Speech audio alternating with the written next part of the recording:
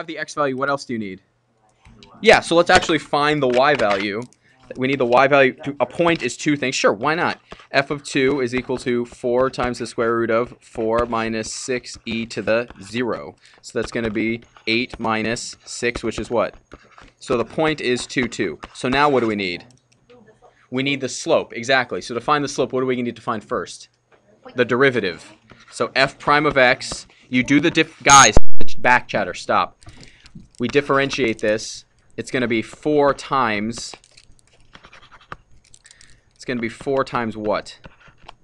1/2 2x to the what power? Negative a half, correct? Times what? 2, because of the chain rule. Exactly. You have to multiply by the derivative of the inside, and then you're subtracting 6e to the 2 minus x times what? The derivative of what? The derivative of what? I'll just, one more step. The derivative of 2 minus x, the thing up top. The derivative of what's up top. You multiply. You're plugging in 2 minus x into there. So if we simplify this, you end up with 4 times 2x to the what power? Negative 1/2. Minus 6e to the 2 minus x times what? Times what? The 2 canceled with that right there. Negative 1. Yes, negative 1. So we go a little further. We end up with 4 times 1 over the square root of what? 2x minus, oh, it turns into plus 6e to the 2 minus x. So that's our derivative. What do we plug into there? F prime of 2. So that's going to be 4. I don't know why that copy thing is there. 1 over the square root of 4 plus 6e to the 0. So we end up with 4 times 1/2 plus 6. So that's 4 times 13 over 2. So that's equal to what? 26. So that's the slope of the line. We have the slope, and what was the point? 2, 2. So what's the equation going to be? y minus is equal to? Yep, all done. That's it. Go ahead. Increasing when what is true? When the derivative is positive, and it's decreasing when the derivative is negative. So what do we need to find? The derivative. So v prime of z is going to be, what rule do we have to use? We're going to use the product rule. We're going to use the chain rule. We're going to use the chain rule inside of it. So it's two functions. We have our first function and our second function. First function and, sorry, that didn't make me so skinny. First function and second function, like that. There's the first one, and here's the second one right there. Yes? Now, is a function defined, like you just find that because it has power and you don't want the power? Yeah. Correct. Yes. I'm just calling it 1 and 2. So, because basically, actually, it's anywhere you can put a parenthesis, honestly. You can put a parenthesis here. Does it change anything?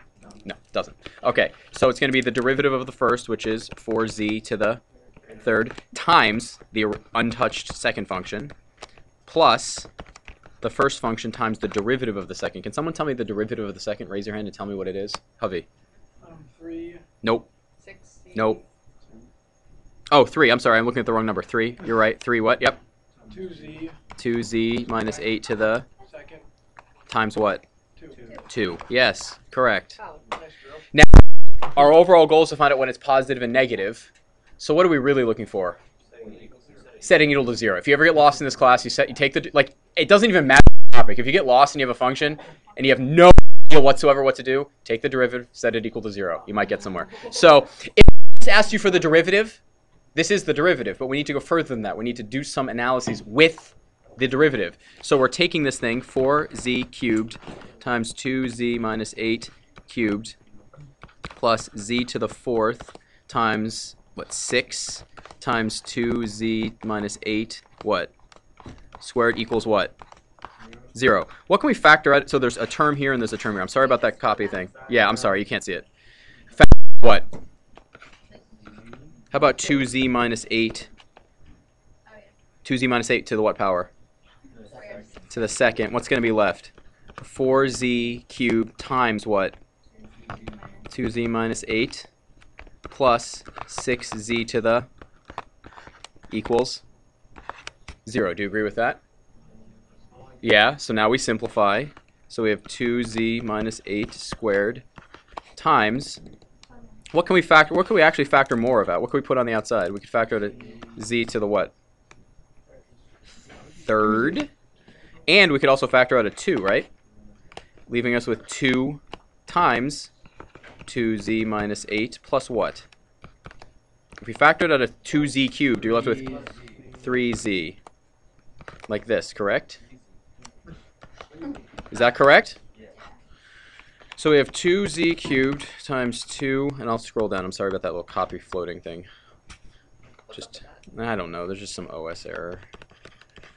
Oh, obviously. No, that's Times what? 4z plus 3z. So we have 2z cubed times 2z minus 8 squared times 7z minus equals 0. You want the factored form because you're trying to find out where it equals 0. You factor things, you have a product of things. So if you have 3 things multiplied together here, what are the 3 things that make it equal to 0? 0. Yeah, so I'll write the correlating values. You have 0, 4, and 16 over 7, right? So you have 0, 16 over 7, and 4. Now, how many regions are we concerned with here? There's 1 region. How many other regions are there? Second, yep, 3 other regions, exactly. There's this interval or region. Yeah, you can say interval, that's fine. Interval would be better, you're right. And this one. Now, here's the thing. Why am I only looking at those regions? Why can't there be multiple colors in there? Because each region, because what? It can't cross again. Those are the only 3 places it's going to cross. So can it cross anywhere else? No, it can't cross anywhere else. It cannot cross anywhere else. Do you agree with that? So what do we do for each of those reasons? What do we have to test? figure out if they're positive or negative. Yeah, so this is x, and we're checking whether the derivative, and it's not f, right? What did they call this? V of z, right? I think. Was it V of z? Yeah. V of z, okay. V of z play ultimate. Okay, so we're just looking, do we care about the actual value of the derivative? No, we just care about the sign of the derivative, the sign of the derivative, right? So this is the derivative right here. We just factored it. So we're really interested in the sign. So how about we plug in, what's the number down here? -1, right? So one thing you can do is this. Let me just show you an easy way to do this. You have 3 things multiplied together. 2z cubed, 2z minus 8 squared, 7z minus 16, like this. And that doesn't really look like a 7, I'm sorry. And you're looking at the, we're going to write this column will be the product right here. What value do you want to plug in first? -1, right? Well, this will be negative, right? This will always be positive. Plug in -1, this is going to be what? Definitely negative. If you multiply those together, what are you going to get? Negative. No, because there's 2 positives. So this is going to be positive. This region right here is positive. Put it right there. That's great. I'm going to get rid of that. And then, so we've done the green one. Let's do the yellow one. What's a nice number in the yellow region? 1. I could do it in yellow, yeah. So, so this is the, hold on, let me just color this. That's a good idea. So we do 1 right here. So we try plug in 1, we get a positive, right? The next one is always positive, and this is going to be negative. So what's it going to be? Negative. So this one is negative. So then we want, what's another one? A 3. Let's do 2 instead. It's really not going to matter too much. 2 is, oh, 2 is too small. You're right. It has to be 3. It has to be 3. Good call. So we do this one. We plug it in, and what do we get? We get positive. We get, it's always positive. And what do we get here? Positive, so it's going to be positive. So 3, that's going to be positive. And at 4, what do we plug in? Plug in 4, sorry. Let's plug in what? 5. So what color was 5? 5 was blue. So it's going to be positive, positive, positive, and positive. So here we go. You make this chart. This is really helpful because you don't need to know the actual values. So the question now is, where is this increasing? Can someone tell me very clearly where it's increasing? Someone raise their hand and tell me one place it's increasing. Yeah. From negative infinity Yep. to 0. Yep. Union what? Union, 16 over 7, 16 over 7, comma, 4. 4. Infinity. Ah, careful. Is it increasing at 4? Oh, no, It's doesn't. not. 4. So union 4 infinity. That's really important because this is not including 4, right? You would not get full credit for the answer point if you wrote just from 16 over 7 to infinity. People miss that all the time. We know that the derivative is 0 at 4. So is it increasing at 4? No. So this is where it's increasing. It's 0. So where is it decreasing? 0, 16 over 7. Yeah, there it is. Wait, Very good. So does that mean that it?